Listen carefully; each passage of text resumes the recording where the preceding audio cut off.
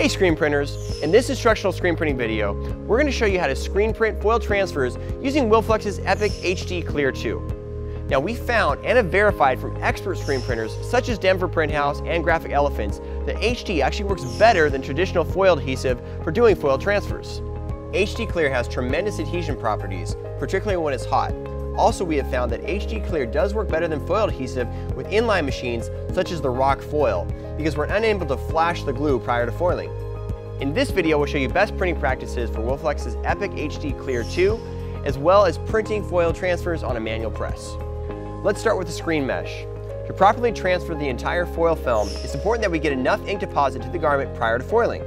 We recommend using a 110 or lower mesh. For this video, we're using a 110 mesh with a good 20+ newtons of tension.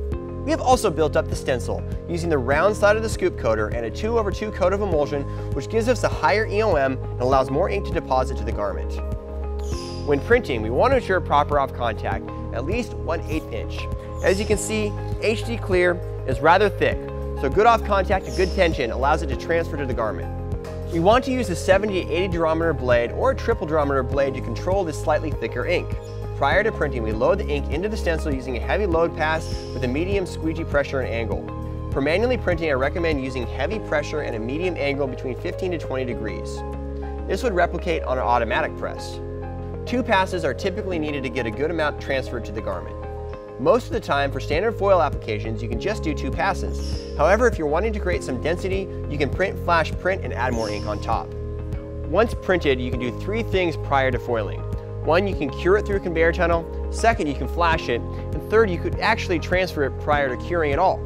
Now, if you're doing either of the latter 2, either flashing or transferring direct to wet ink, would you recommend running down a conveyor dryer or tunnel afterwards to ensure a proper cure of the adhesive itself.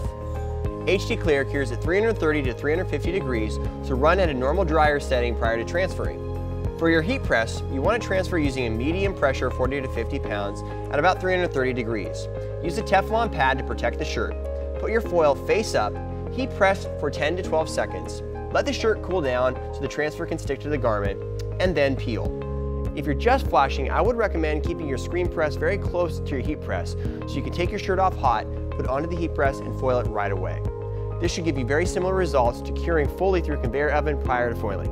If you're going directly on press with wet ink, keep in mind that it could smush or smash your ink down. Also, your ink could fold or stick to itself, so you want to be very careful.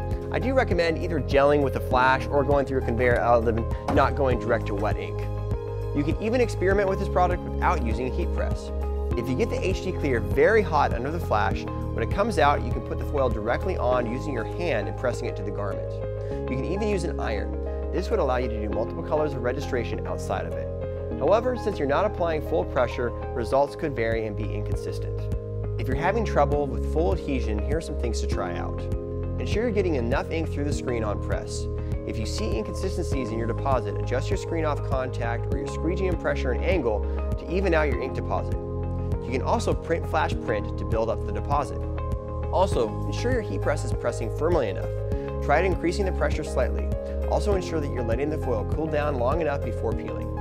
Foiling is a fun and creative process and by far one of the highlights of our screen printing experience classes every weekend. You can get great results using Wilflex's Epic HD Clear if you apply what you've learned in this video.